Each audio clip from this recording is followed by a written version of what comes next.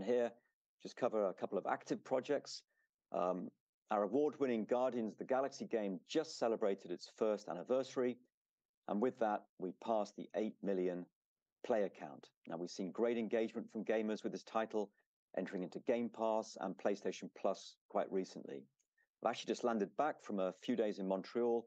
I can tell you there's great pride in the team about the game they've made, and there's also great excitement now about how we can drive it commercially within our own business unit.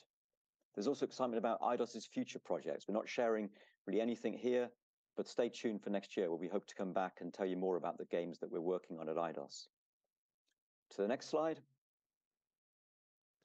Yeah, so we just announced 2 days ago, actually, that the highly anticipated new hero release of Winter Soldier is coming to Marvel's Avengers on November 29th. Now, with Winter Soldier, we now offer 11 playable heroes from Marvel's universe, 12 including Spider-Man if you're playing on PlayStation platforms. Now, all great heroes need great villains to battle. So MODOK, the original villain from the main story, is back in the long-awaited cloning lab and the new endgame Omega level threat. Now, gamers can team up with Winter Soldier and experience this amazing boss battle together this holiday, as we say, launching on November 29th. Okay, so that was all she wrote when it comes to talking about Marvel games and stuff like that. I mean, look, when it comes to Guardians of the Galaxy, they didn't really say a lot, but it's clear that Guardians is doing fantastic. And it's not really a tease about a Guardians 2 or anything. I was being told by everyone that, like, oh, there's teases, or it kind of hints at something about, you know, the future of the genre, not the genre, the franchise.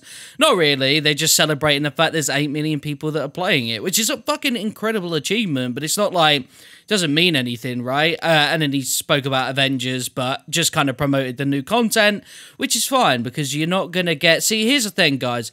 When it comes to these Embracer Group things, you're probably not going to hear anything about a game dying, right? It's going to be its own thing. It's going to be its own...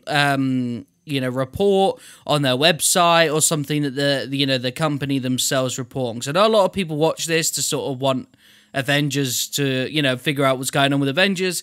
You're never going to get that, right? But I wanted to just record this super quick just because I know people are going to be digging for this exact thing.